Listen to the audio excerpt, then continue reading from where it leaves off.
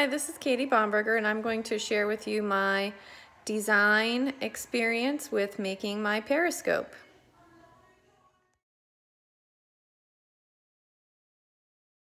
Now I'm going to saw off 10 centimeter sections of my tube to make the ends of my Periscope. I'm not sure if that will be too big or too small, but I can adjust if when I try it out it doesn't work. Stop, Jason. Okay, I just use scissors, just regular kitchen scissors, and I was able to cut through pieces of an old CD that I had, and I'll trim them up a little more to make them even, but I'm going to try to use these as my mirrors.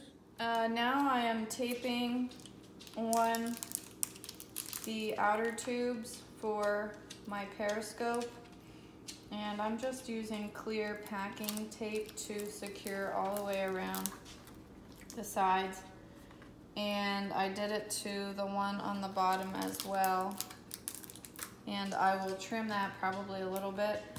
And what I'm working on next is I have one of my small mirrors down here at the bottom, and I think it's going to take some adjusting for me to get it to work correctly.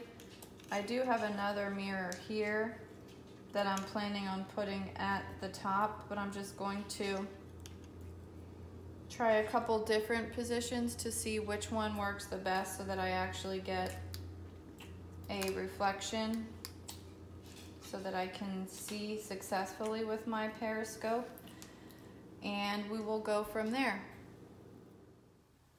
Okay, here is the final product, and my Periscope has been successful. I can look through it from the top, or I can flip it around and I can use it from the bottom, and from either angle it works to see up and over things.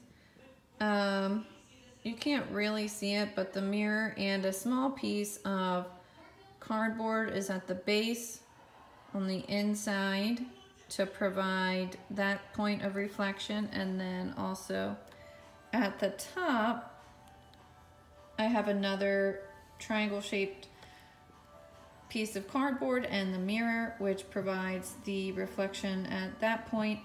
And both of my kids used it and they said that it was a success, so I think for my first try at the Periscope it worked out well.